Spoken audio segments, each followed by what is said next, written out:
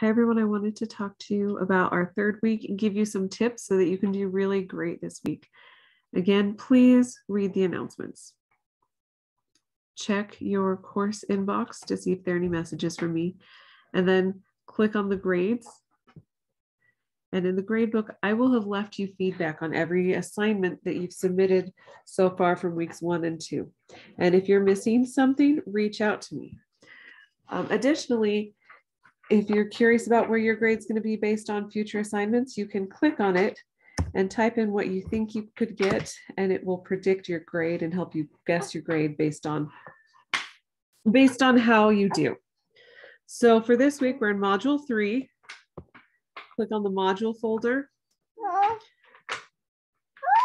and scroll down to our Module 3. And please note that at the end of this week, you will have an exam. You won't be able to access it until the day of the exam, so please plan accordingly. And before you start the module, scroll down to the very bottom to the faculty added content. And so here, these are the help resources to help you if you need extra help. And for this week, click on these guided notes and print them out and fill them in as you are working.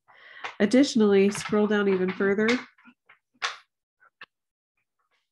and you'll see that I have these exam preparation folders, and I've got some practice problems that I've put together to help you get ready for that exam. So check those out and let me know what questions you have.